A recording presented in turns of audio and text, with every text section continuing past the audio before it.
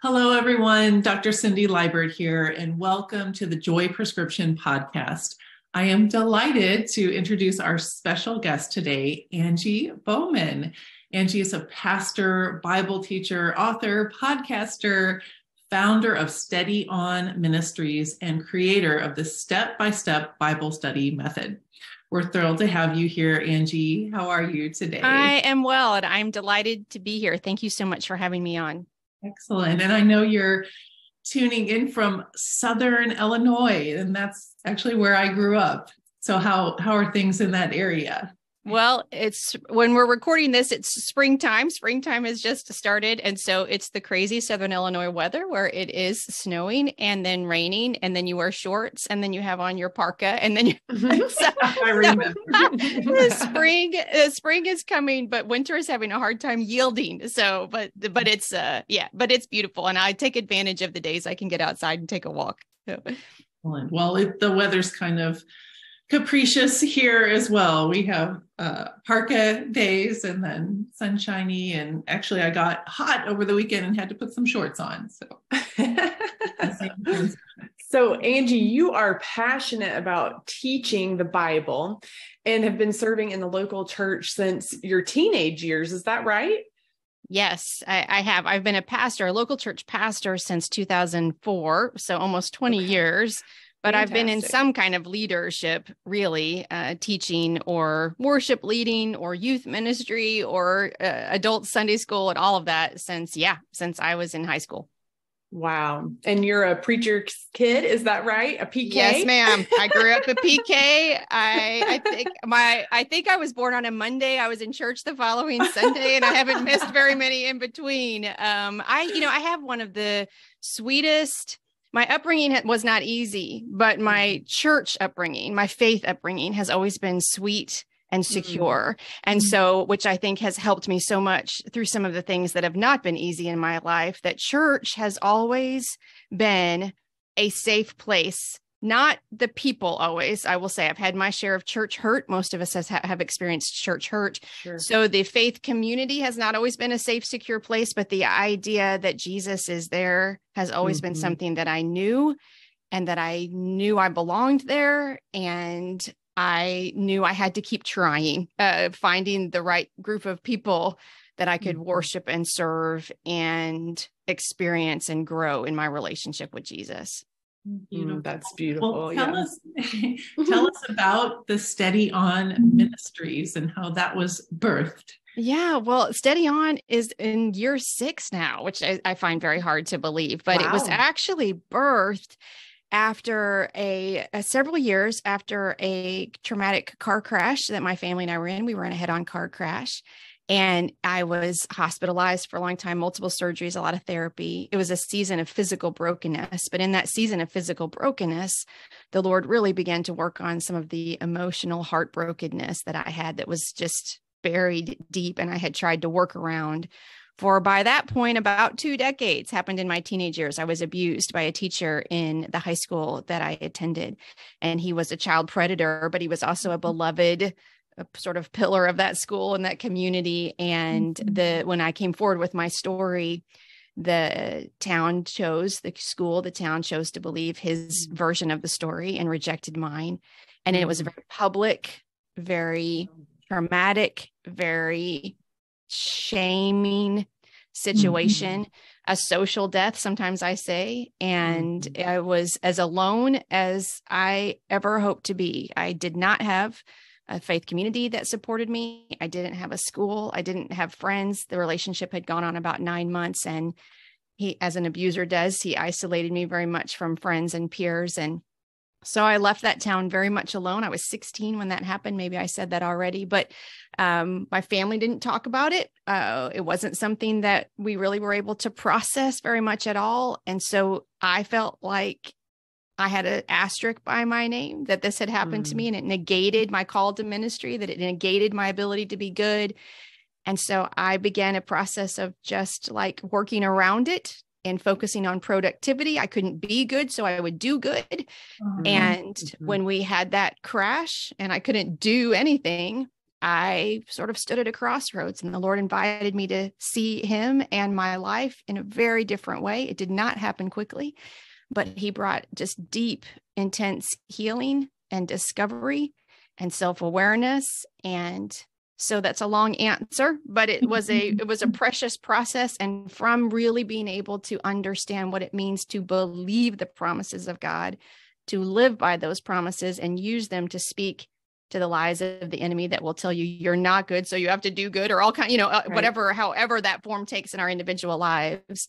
Speaking, knowing the promises and speaking them to those lies became such an essential part of my faith journey. And that's where Steady On came from, that we can continue to take steps forward, steady steps forward.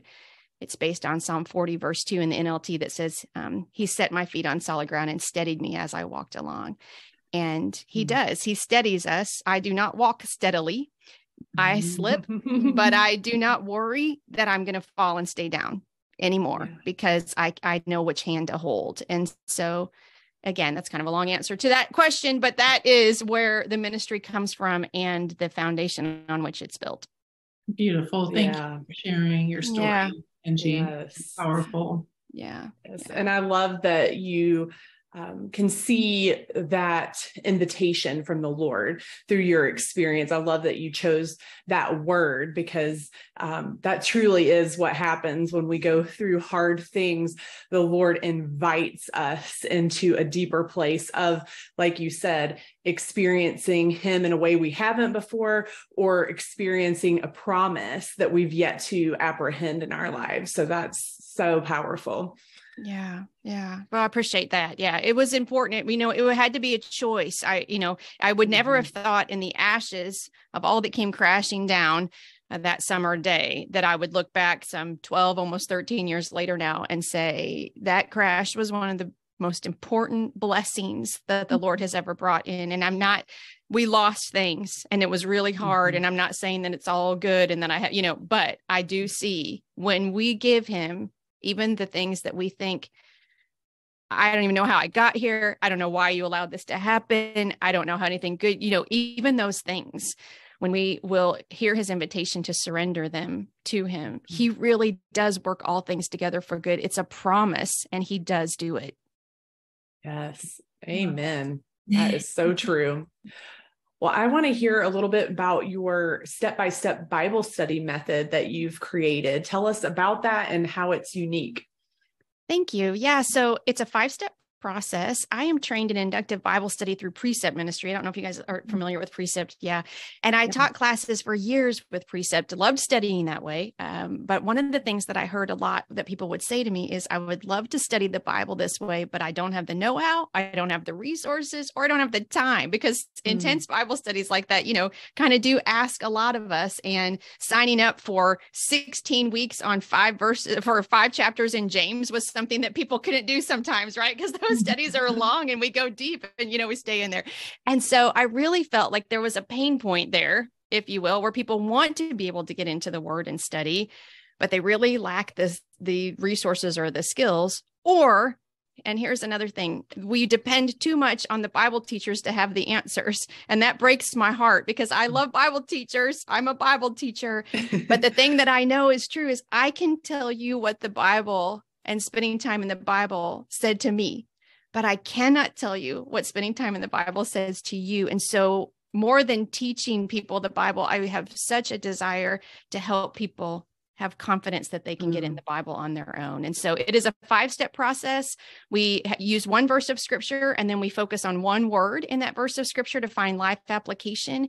We compare the word in other translations. We look at the original word. We read a little commentary to get to context.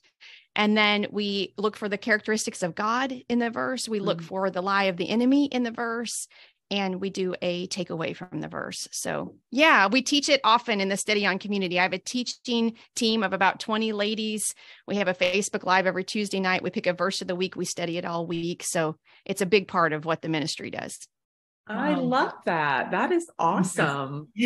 I'm so excited for you. I'll put a plug. I have a free masterclass. If anybody would like to, I will make sure you ladies have the link if you don't mind. And I will I'll put it here. And if anybody wants to explore it, it is free. So Excellent. Oh, thank you so much, Angie. That sounds very appealing to me as well. I also looked into Kay Arthur's inductive Bible study and experienced those same barriers. So maybe in a different season of my life. Yeah. And, and wanted just to tag on to that, a lot of the ladies that were in my Bible study class, men too, but mostly ladies, were in a empty nest season of their life. That's when they had time to devote to it. And so it was a lot of people in that season of the life. And the thing, and I loved those ladies. That's so great. Get in the word. But the one thing that I heard over and over again was, if I had known how to do this earlier in my life, it might have made a difference in my marriage. It might have made a difference in my parenting. It might have made it. And I felt that grief also, even though there was joy in getting in the word then, I felt the grief of feeling like, dang, I wish I'd have done this earlier. So, yeah. Wow. That's so awesome that you are helping fill that gap for people. And I love your heart behind getting people in the word themselves, because that is truly so important to our spiritual growth and development, to be in the word and listening to this, what the Spirit's saying through the word. So wonderful. Yeah. And thank you again for sharing your story, Angie. I think that we're seeing a theme emerge in the guest interviews that we're doing, is that God uses just the hardships, the trauma, the pain and suffering that we go through in life to transform us and to make us into who we are and to help others. And so I clearly see how God is doing that in your life. And I know with your background, having had the abuse as a teenager and then the traumatic car accident, you probably are still faced with triggers that bring up those past traumas. And I know you've developed a framework for dealing with that yourself and also teaching to other people. So if you could share with us. I would love to. Sometimes I do workshops, or sometimes I teach live, or sometimes I just talk about this in other places. But a trigger is a small thing that creates a large thing, right? And in my life, what I recognize, and people do different things, but I recognized impatience and like yelling at or having angry words, especially for my children when they were pushing on my stuff. Because I don't know if you ladies have children, but what I have learned is that children are the fastest way to push on the tender spots. My kids can make me feel inadequate and inferior faster than anything else, right? And they don't mean to, of course, but I want to mother them. And I always have. My boys are older now, 18 and 13. I mean, I'm still their mother, but, especially in those younger years, I wanted to mother them from a better place than I could see that I was. And it was after a particularly difficult interaction with my boys when I had yelled at them and had such grief about doing that. I went upstairs to my closet and just began to pray. I need something to change. I don't want to mother from this place. I don't want to feel like this all the time. And the Lord did not give me these 5 R's, like with some kind of, kapow sort of thing. But over time, as I began to recognize that I was becoming more self-aware and I could put a stop to it, I could withdraw, I could practice the pause, I could put a stop to it. I began to just put some language around it because I thought this is helping me and maybe it would help someone else. And so, so there are 5 R's, and step 1 is called recognize. And the question that I ask in that is, when anxiety rises, what does your body do? Right? Because something happens. 1 Peter 5:7-8 says, cast all your anxiety on him because he cares for you. Be alert and of sober mind. Your enemy, the devil, prowls around like a roaring lion looking for someone to devour. What does that happen when that anxiety is rising, right? Because the enemy, when he sees anxiety, he's moving in for the kill, right? This is what's happening. And so for me, my mind starts racing, or my breath is a little bit like shallow or something, it's quicker. My pace is quicker. I get kind of like feeling like I'm like hot or something, and so I can tell something is happening. I'm in a circumstance, I'm in a conversation, and I'm getting nervous. And so step 1 is recognize. Yes, that is so good. I relate to what you shared about the parenting and recognizing, a time in life when I wasn't happy with how I was reacting and responding to my children. And it happened after my father passed. And I realized that triggered the grief was being expressed in anger. And I recognized this is not me. I've never had this type of anger before in these just short fuses, and so it had me, like you said, dig deeper. What's really going on here? And I love too the casting our cares. That is so huge, because we've got to trust that God really does care for us. When we believe He cares, then that stirs up our faith to cast the anxiety onto Him. So that is just a beautiful way to begin this process.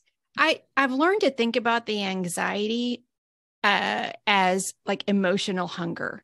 When I sit at my desk and I get hungry, I'm motivated to get up and get a cheese stick, right? So I can keep working or something, right? Like, I mean, right. But when I get anxious, that's a spiritual hunger, or what I need is a connection with the Lord. Like that is how we can that's the casting, right? That when we cast our anxiety on Him, can that be the invitation to say, wait a second, something is going on here and I'm on a slippery slope now.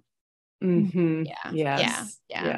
That's part of what Brooke and I try to live out in our own life and teach other women, is how to recognize when your soul cup is empty. And, you need to tend to your own physical, emotional, spiritual needs so that you can be filled up.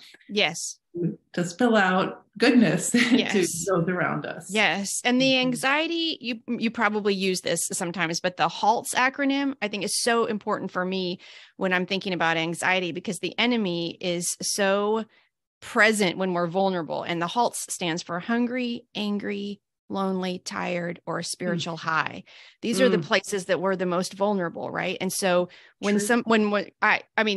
think those are at least good places that we're, often vulnerable. And when in places of vulnerability, the enemy is like, "Woo, I can get her." Like, I just, he doesn't cause things to happen, but he certainly takes advantage of things that happen. So if we can remember, I think sometimes, like, this is actually not about what's going on. We'll get to that in just a second, but this is about the fact that I'm lonely, or I'm feeling tired emotionally, physically, whatever, and be able to speak to that. Yeah. So step 2 is reveal. The second R is reveal. And the question that I ask is, what am I believing on the inside about what's happening on the outside? And Brooke, you were just talking about this, like, can I dig a little deeper?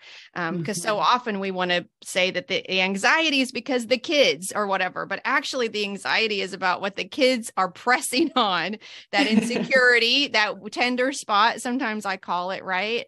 For me, I'm uber sensitive to rejection and people not believing me or being misunderstood because of some of the things in my past.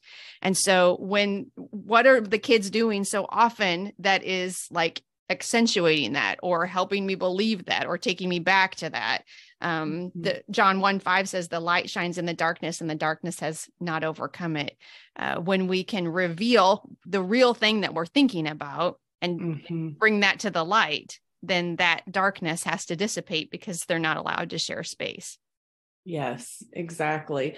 And that's, I believe, one of the things, the Holy Spirit is the great illuminator, and to reveal the things that are hidden, that things can no longer stay hidden, then they don't have the same power over us to control us. But I think it takes a lot of courage to ask those questions, reveal what's really going on here. Sometimes, and I've felt it before, I've been afraid. I didn't want to really know sometimes, I don't know if you've experienced that or had other women have experienced that, but not wanting to really know what was going on, because that means that's going to be some other hard steps ahead to actually deal with the pain or the hurt or whatever, the offense, whatever it might be. So is there anything you can speak to that for women who may be like knowing something's going on, but kind of afraid to take that first step?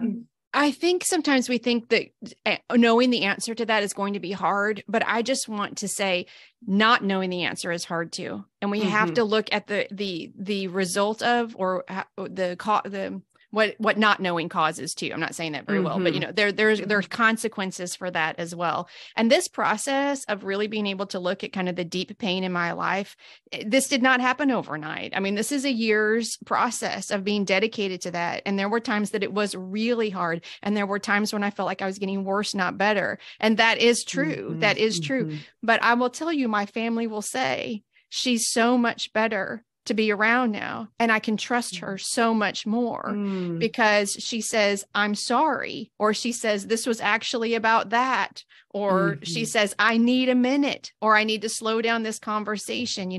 I just know that I'm better inside, but I'm better to my people for having done this. You are worth it, and they are worth it. I think that's what I would say. It is scary.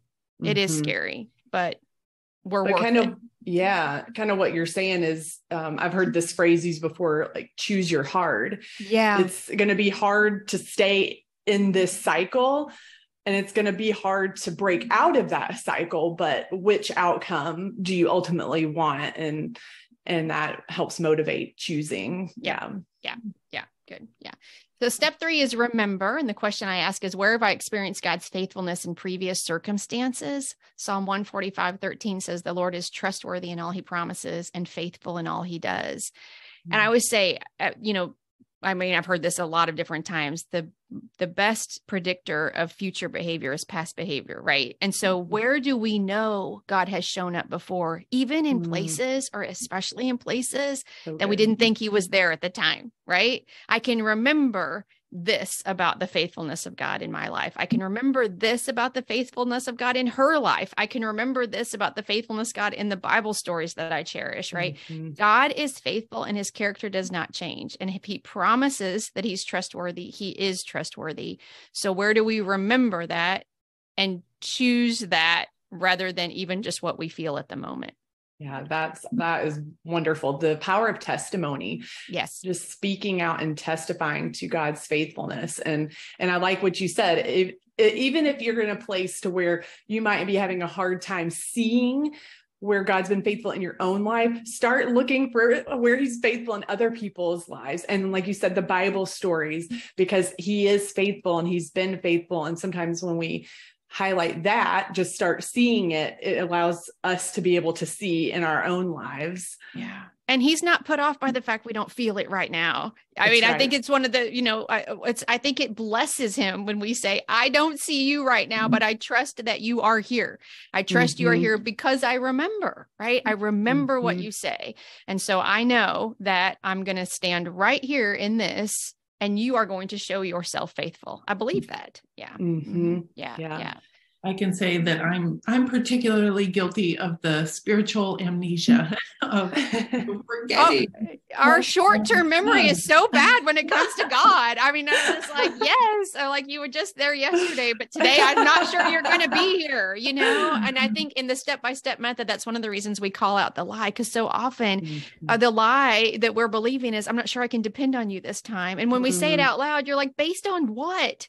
Based on what have you ever let me down, And when we really poke at that, like you said, when we bring that to the light, it is a lie, and we can reveal that and then walk forward in the truth. Yeah. And for me, the antidote to my spiritual amnesia is typically worship. Praise. Yes. And praise, and just, that helps me to reconnect with. Yep. Absolutely. Yeah. I think the remember step is a really good, you can have practical things. You can have a journal. You can mark spiritual markers in your life and write them down. You can have a playlist. You can have favorite scriptures that you go to.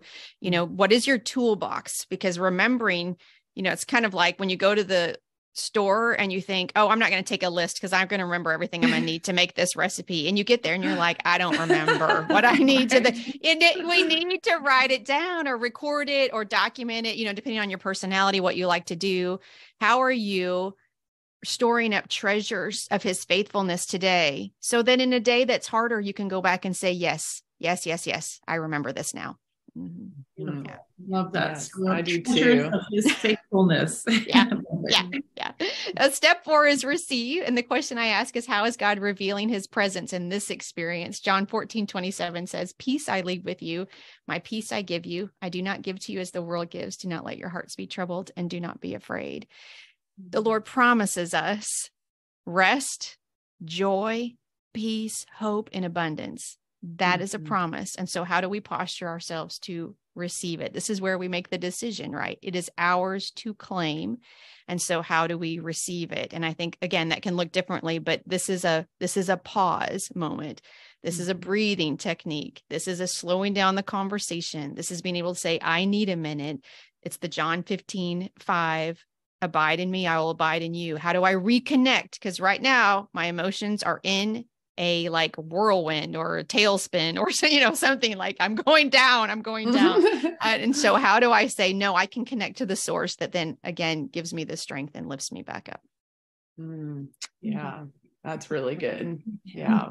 Opening up our eyes, isn't it? Yes. Yeah. So the last step 5 is repeat. And the question is, how do I offer myself grace with this process?